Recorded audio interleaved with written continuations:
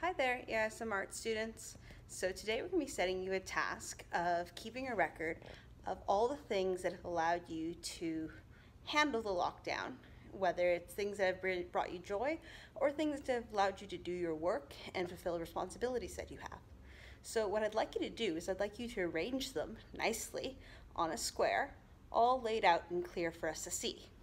Now, obviously, I don't expect you to arrange absolutely everything, but a sampling of the things that have allowed you to do well. I'm going to talk you through some of my examples so you understand the sorts of things that I expect you to include. So, what's underneath right here is a quilt that my grandmother made for me, which I haven't seen since I was 7 years old until it was given to me when my baby was born, and now it's his. But I'll be honest, I've been cuddling with it a lot through this time. It's brought me a lot of comfort. Over here, hard to point, is a picture of my family. My family's given me a lot of comfort and support during this time. There's a book here from one of my sisters. She gave it to me for Christmas, and I have really been enjoying it, but it's a slow read. I'm having a little bit of trouble finding time to read, naturally, because I've got so many other things going. You can also see my laptop. Those of you who've been in my classroom know my work laptop, know what it looks like. Well, my personal laptop that I use for work. All the crazy stickers that represent me. Over here is a mouse that a friend gave me because my trackpad stopped working and I need to do work and write report cards desperately. So we arranged a little trade of art supplies for a mouse, and I've got a mouse.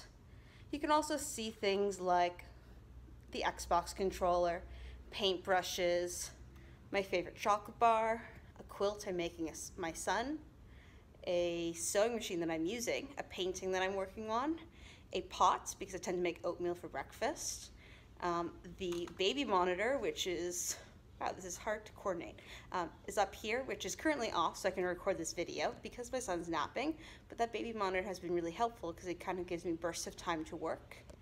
Selection of my paints, some more paintings, some paintbrushes, including my favorite paintbrush, which broke, but I'm still using it a great deal.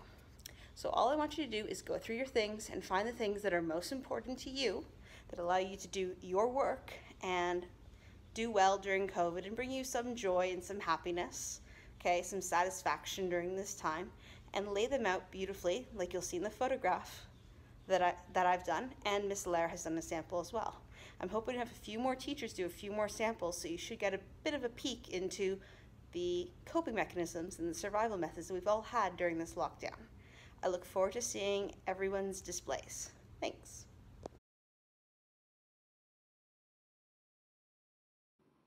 As you look through some of the examples by the other teachers at our school, you can see that not all of them have laid out their objects very neatly, so please try to do so neatly.